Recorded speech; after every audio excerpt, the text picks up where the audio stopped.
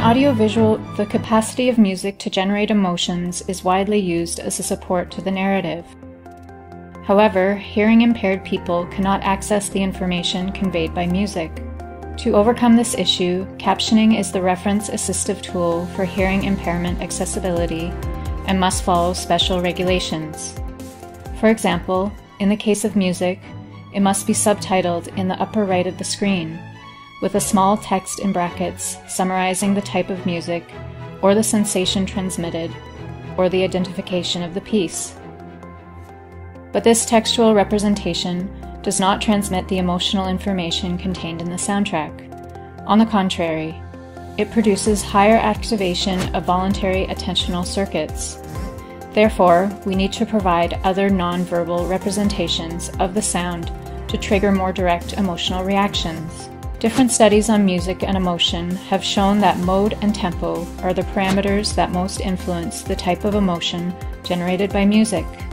Brain regions that are consistently reported to be involved in musical affective processing are the auditory cortex and superior temporal cortex in the ascending auditory system, and the frontal insular regions, insula, inferior frontal gyrus, and the medial frontal cortex. In this study, we explored the potential of the touch channel through the vibrotactile stimulation to elicit such experience. There are astonishing correspondences between the sense of hearing and the sense of touch.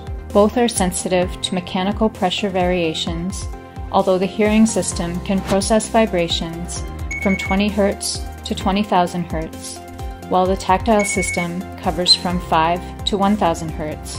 To get an idea, let us consider the range of piano keys from the note C1 to the note G5.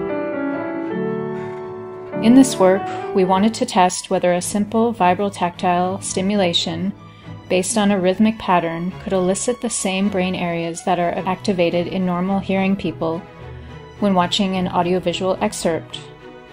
For this purpose, normal hearing and hearing-impaired participants were recruited to establish the control and the experimental group respectively. We create two audiovisual pieces of emotionally neutral image as landscapes. Neutral images were used to allow the measurement of the music and vibrotactile effects.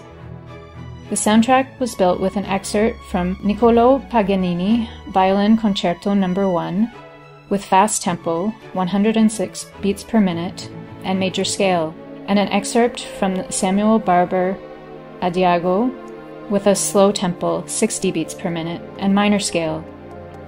A glove with vibrating motors was built. The motors were placed on each of 3 specific locations. Each beat of a motor was 1 kHz square signal burst of 102 milliseconds. Beats were produced at the beats per minute of musical excerpts and synchronized with them.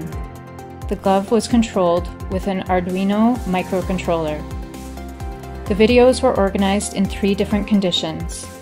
In condition 1, normal hearing participants watched the videos with the musical soundtrack.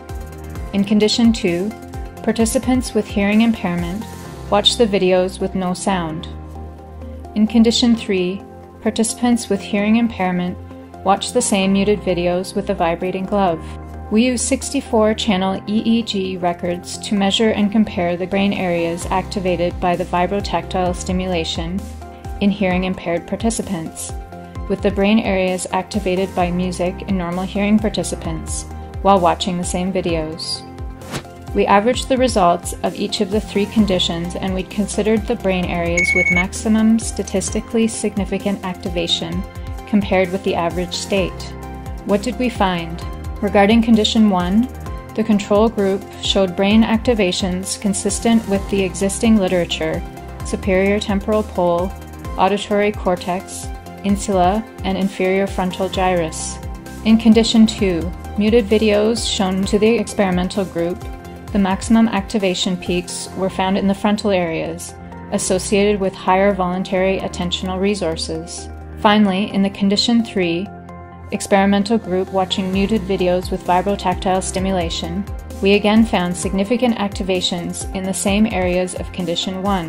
The most remarkable difference with condition 1 is the inversion of the laterality. This activation of the auditory cortex is in concordance with other studies showing that tactile vibrations activate the auditory cortex.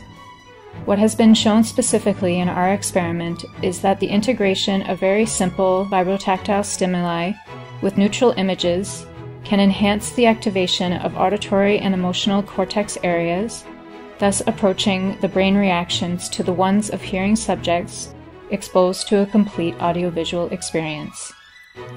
We would finally like to thank the volunteers that participated in the experiment.